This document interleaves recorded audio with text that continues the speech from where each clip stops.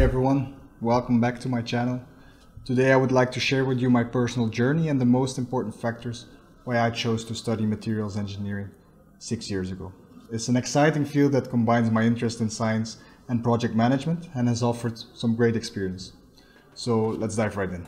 A recent large-scale study conducted on undergraduate students at the Citadel University in South Carolina revealed that behavior choices and the desire to be challenged were the most prevalent factors in selecting an engineering bachelor or major. The least common motivations were mentor influence and prestige. That really resonates with my decision. It meant choosing a field where I could build something meaningful. And materials engineering at its core, it's all about creating and developing new materials that revolutionize the world around us. Whether it's designing stronger, lighter metals for aircraft, developing eco-friendly packaging materials, or improving medical implants, materials engineering allows me to contribute to society by building a better future. You'll find tremendous satisfaction in seeing the tangible results of your work and knowing that it positively impacts people's lives.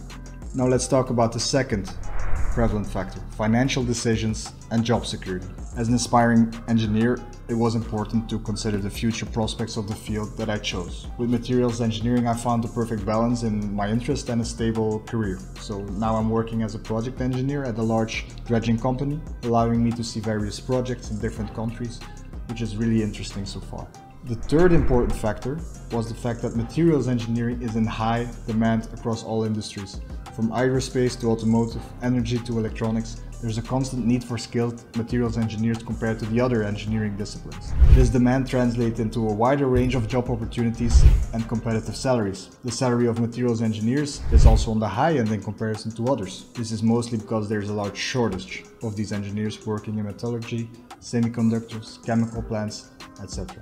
So as a starter, your gross salary might range between 40 and 60,000 euros in Europe, even though a lot of factors might influence this range. One common misconception is that studying engineering means leaving science behind. However, that couldn't be further from the truth. Materials engineering in particular is deeply rooted in scientific principles. To develop innovative materials, we need a strong understanding of physics, chemistry, and even biology.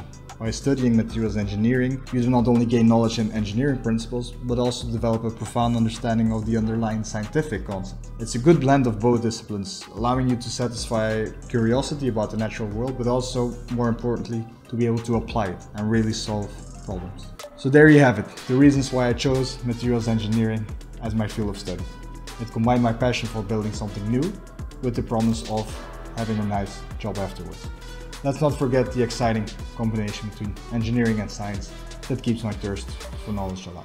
I hope this video has shed some light on the reasons behind my decision and inspired you to explore the fascinating world of materials and engineering in general. Remember, no matter what field you choose, take the factors into account and consider some future prospects. If you enjoyed this video, don't forget to hit that like button and subscribe to see more content. We'll see each other soon.